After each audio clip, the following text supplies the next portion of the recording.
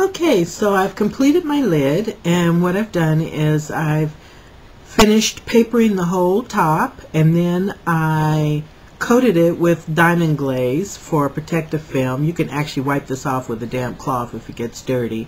I added a key, also using diamond glaze, and this stuff is just miraculous. It dries super hard, and I use it for everything. And I added a button using the same stuff, and I am going to set that aside.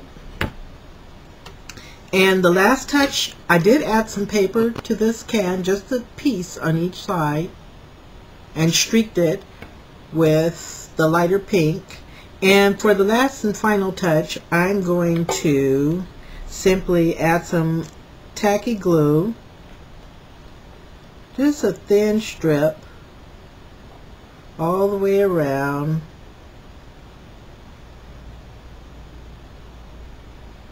I'd say totally from start to finish this took me probably about an hour, so that's not pretty bad. And you can make, you know, 2 or 3 of these at the same time using the same techniques and different elements, which I will show you in a minute because that's exactly what I did. So I'm just going to glue this ribbon around the outside like that. Then I'm going to take another ribbon that's just a little richer in color for fun, and I'm going to tie it around the top ribbon, and I'm just going to tie it.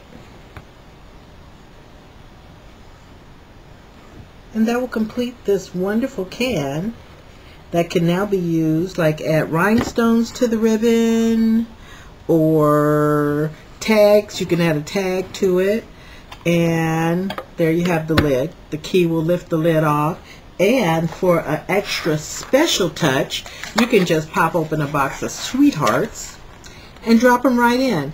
And or, you know, I actually put them in a plastic container, and then I pour them in there, and just, you know, just, oh my goodness, what a sweet gift that is.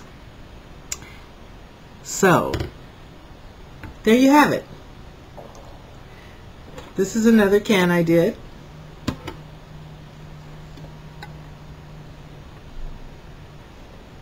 And this can I painted with white gesso, and then I sprayed on some Tim Holtz color wash in butterscotch to give it a antique edge. And this is actually simply a cardboard box, just a small cardboard box, half a sheet of paper, not even, copper tape,